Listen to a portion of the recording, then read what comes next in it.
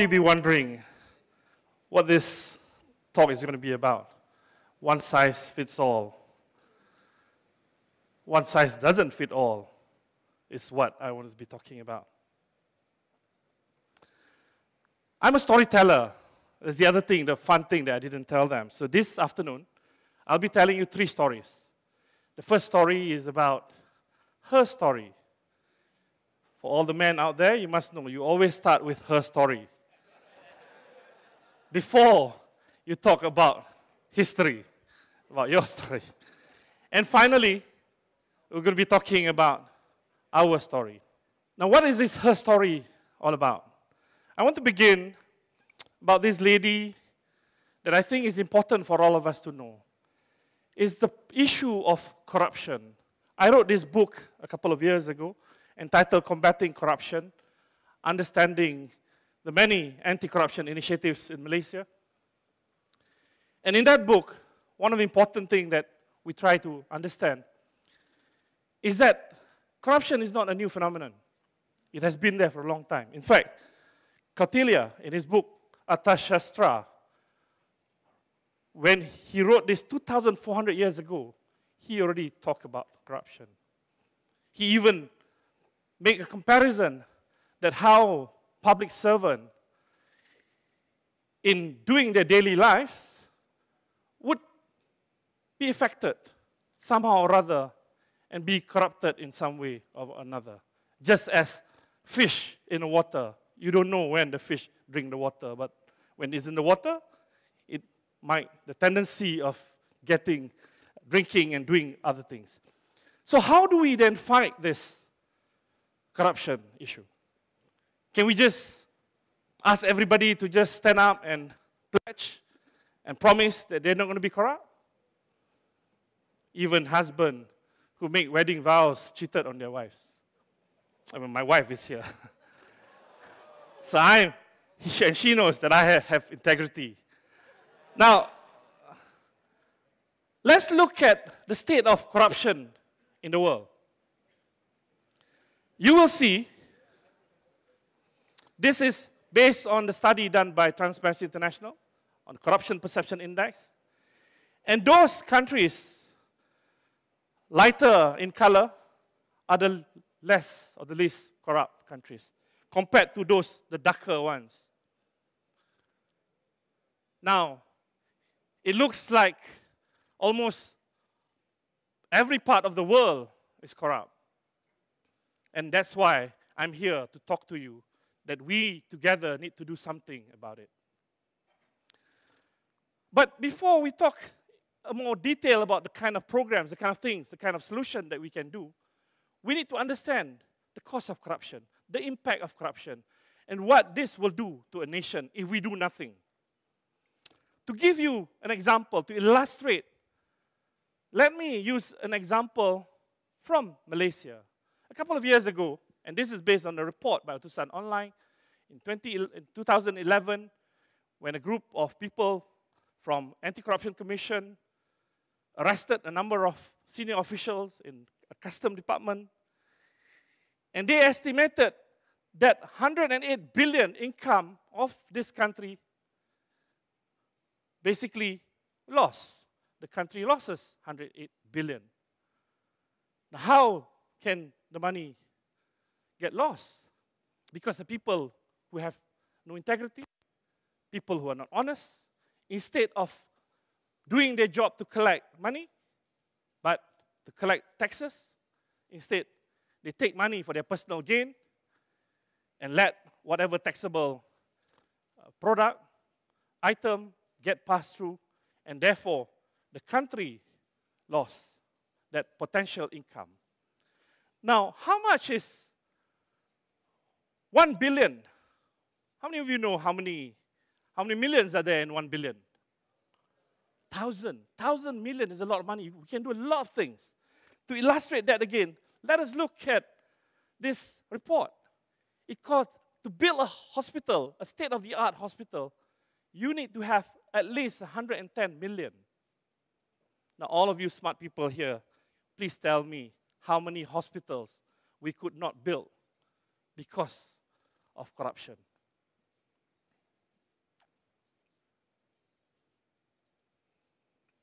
Now, this is real. This is just hospitals. We haven't looked at other things like universities, schools with good facilities, roads, bridges, and even homes for shelter for the people out there. Now, let us pause for a minute and look at, in real life, why do these things happen? Do people don't have any values?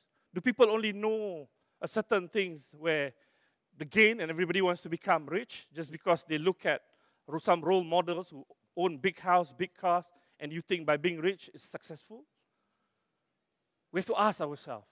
And this part of this talk that I want to share, my personal experience. I was never called by my parents to sit before them and lecture me. I was never lectured. But I learned by observing. I learned by seeing how they act and what do they do. One action that I learned very early age, my household, my dad introduced the no-gift policy long time before any government agency stopped people from receiving gifts. He was just a chief health inspector in a municipal council in Penang. And of course, that position is very powerful. He can close down business premises, restaurants, if they don't adhere to the rules and regulation. So people won't be nice to him. Every festive season, and unfortunately in Malaysia, there's a lot of festive. Every Hari Raya, every Deepavali, every Christmas, every Chinese New Year, we will get hampers. And my sister and I, of course, when we look at nice chocolates, nice gifts, but Dad will come out and tell us, what's that? Who's that from? Return it back. Return to sender. Uncle, here, take this back. Dad say we cannot take this. Yes. He said that for as long he's in service, he's not going to take any money. Let's wait and see if people do come and give once he's retired. But who will give gifts when he's no longer in power? But because he was honest, people do come and give gifts. And another lesson that I learned very early in age, my dad taught us that whatever we get from people, any services, we have to pay for it. And I remember I did well in school. He took the whole family out on outing. We went for dinner. And on the way home, he remembers that he forgotten to pay one of the stalls. Maybe 40 cents at that time. But he dropped us home and drove all the way back to pay that 40 cents. Now, where do you learn this kind of lesson? If parents are too busy outsourcing their kids to maid to take care, and instead, because they said they have to work to bring back money, and the maid won't share the kind of values, if at all they have. This is an important lesson that you don't learn in school, you don't learn in universities. And this is why I'm on a mission to try to remind people that we have to begin by teaching our children. We have to begin to promote integrity, to inculcate the good values at home. And we have to begin by sharing this real kind of story. And while telling stories, we have to do other things as well. Sadly, why this is important, because recently we conducted a survey to show the current trend of what do the young people think. And this study was done in 3 public universities. And we found that 36% of them says that accepting gifts in the form of money, goods, or services for services rendered is not wrong. The question asks, are the following statements an act of corruption? And there you have it. 36% of people, educated people in university, thought that that's not wrong. 20% said using funds, money for personal interest is not wrong. Another 14% says forcefully obtaining money, goods, or services from clients is not wrong.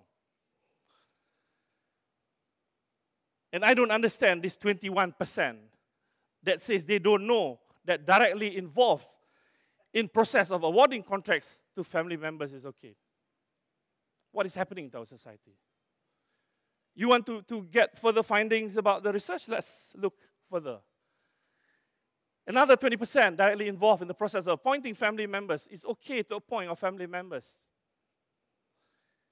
And that worrying trend is the 37% that says submitting claims for outstation accommodation when accommodation was already provided is okay.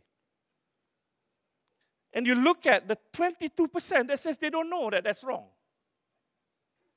Now, do we just allow this kind of trend to continue? Or we have to come up with some solution of what we need to do with it. Fortunately, 97% says money politics is wrong. But that's because it doesn't involve them. It's the politician. But if it's involved them, it's all right for me to take the thumb drive. There's even somebody who said that, yeah, taking or using office equipment, thumb drive, printer, toner, for personal use is all right. So, people out there, please, I think this is important for us to refresh our memory and try to understand. And we have to understand the importance of integrity in society and why all this thing must be fought. Otherwise, it becomes part and parcel of life. You think it's all right, and then we're going to have problems. Now, the final part of my talk, I want to share some solution that we have done. Education alone is not enough. We cannot teach subjects like integrity. Integrity cannot be taught formally. It has to be caught, and that's hence the experience, the background that I gave in this talk. But we have to start them young. We have to start them in kindergarten. We have to share, let them understand the values. Let them do, let them experience it. And we have to continue to do this. Every teacher in every subject must, at the end of the lesson, add that special message. A teacher who teaches accounting at the end of class, okay, kids, now I've taught you how to balance your account, but don't use this knowledge to evade from paying income tax, to do creative accounting. That's wrong. Society probably have forgotten. Do you know, when God created baby in the mother's womb, what was the first thing that was created? The heart. The brain comes much later. But as the baby comes out, funnily that we just focus on the brain. You want your kids to be smart. You want your kids to get more education, tuition, piano, everything. But who touches the heart? No one. So as the kids grow, of course, they become very intelligent, but they're very smart of how to outsmart other people. They're very smart about how to cheat other people. The brain gets bigger, the heart gets smaller, and they become heartless people. And hence, they will do the kind of things that you read in the newspapers today. We have to reverse all this. We must use technology. And in my personal experience, we have developed a dashboard to monitor the programs, the initiative, whether they are targeting, getting the right people. And from this particular data that I can share with you from June 2015 to June 2016, we found out that there are 1,784 programs, initiatives have been organized throughout the country. But unfortunately, from that 1,784, we found 1,736 are only ceramah, are only talk shop.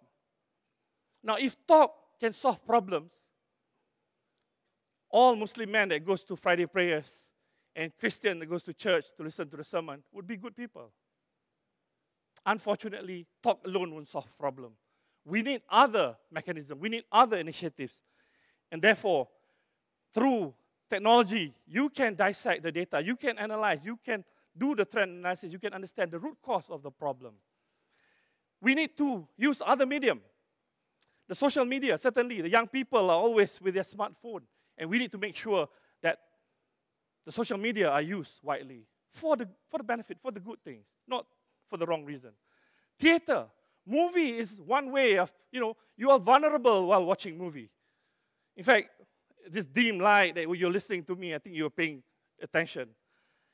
And a lot of multinational companies are using marketing strategy, product placement in movie, without you realizing there's a certain car that they want you to drive, a certain kind of cigarettes they want you to smoke.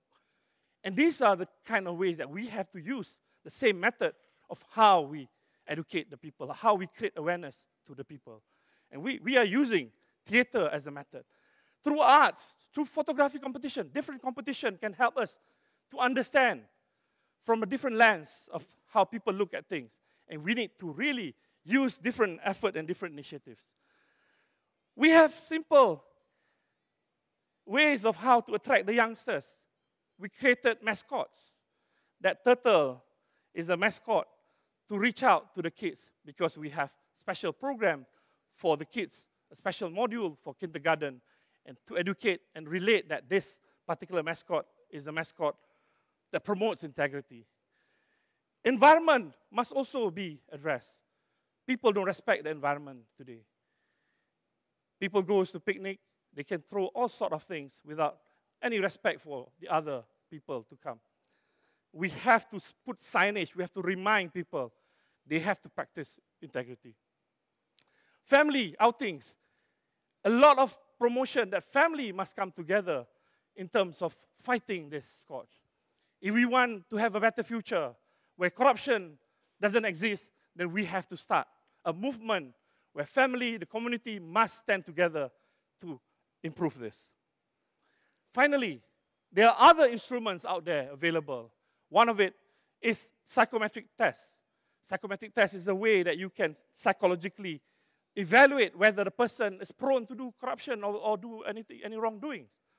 Now, all this technology is useful. The integrity assessment tools is another way of how you can make sure that you know the direction of the organization. It can be assessed.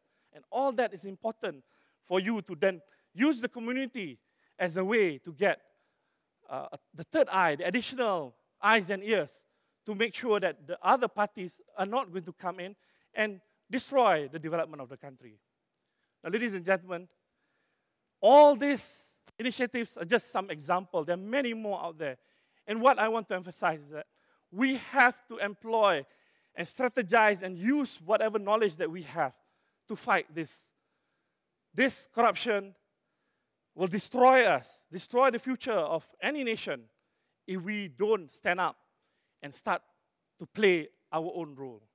I begin by sharing that one size doesn't fit all, and certainly we need different sizes of shoes. We need all of you to come together, and that's the only way that we can fight this problem that has been around for a long time, but we have to put a stop. With that, I thank you.